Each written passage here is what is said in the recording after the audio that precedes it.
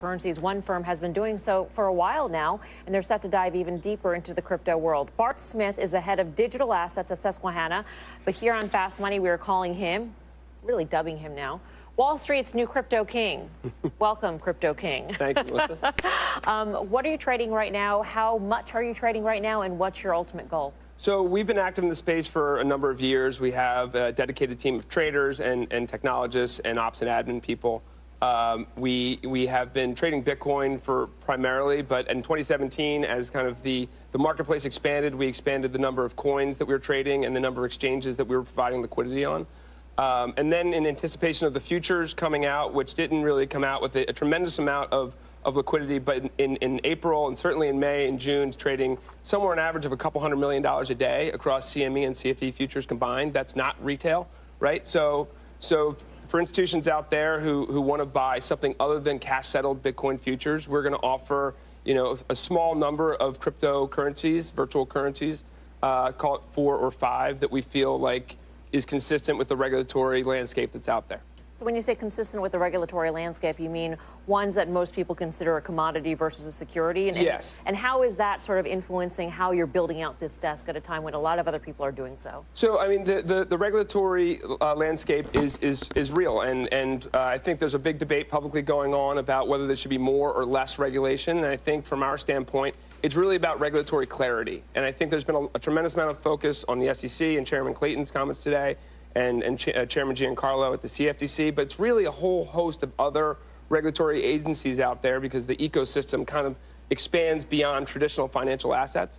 I think that the clarity will allow institutions to come in more than anything else. The institutions don't like to invest into uncertainty. Mm-hmm. And so we're just taking the most conservative approach that we can and make sure that we are operating as such going forward. Mark, give us a sense, what is the demand like? So you talk about all this stuff that really needs to happen here, but you're a firm that you probably have thousands of clients and you trade actively with hundreds on a daily basis. Is part of your strategy getting ready because you think there's this, as our main man BK says, a wall of institutional money coming? And give us a sense for demand once you get more clarity around the regulatory. So there's a lot of conversations, and it's always difficult to parse out if they're immediate interest or longer term interest. So there's a lot of plumbing that needs to be built to trade cryptocurrencies that are different than equities or fixed income, right? So in that regard, the conversations are real, and we're kind of building it out, and we've built out an institutional grade platform that could scale very quickly should that switch get flipped that BK and others have talked about. What are the things that are going to make that switch flip? And it's the infrastructure, it's regulatory demand. It's really just a lot of education. And I think a qualified custodian is something that's been well talked about. I think that would allow for ERISA assets and 40 Act assets to come in. Frankly, I think we've been very advocating for an ETF. We think it checks a lot of the boxes for regulatory concerns, specifically as it relates to retail investors.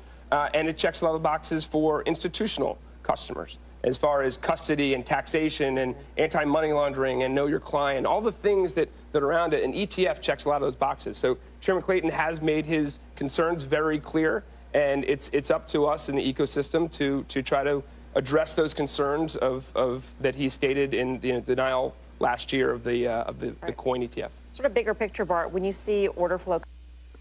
So obviously he's kind of, I love the title they gave him, the Wall Street Crypto King, but he's pretty much identified something that, if you've been following this channel, we've kind of gone through. There's a lot of hurdles that you need to jump through, and it just takes time. And he mentioned the pipe, being built out and the infrastructure being built out. And this is why now I want to turn the question to you guys. And I mean, what he's talking about, I just don't see crypto's long-term staying down. I mean, he is very, very open and very, very clear that a lot of institutional money will enter this market. They're just waiting for the roads to be built. So it'd be really interesting because obviously when we did hit bear markets, we did get comments of a lot of detractors saying Bitcoin is going to go to zero. So my question to my audience is, if Bitcoin isn't going to go to zero, do you guys see it staying down?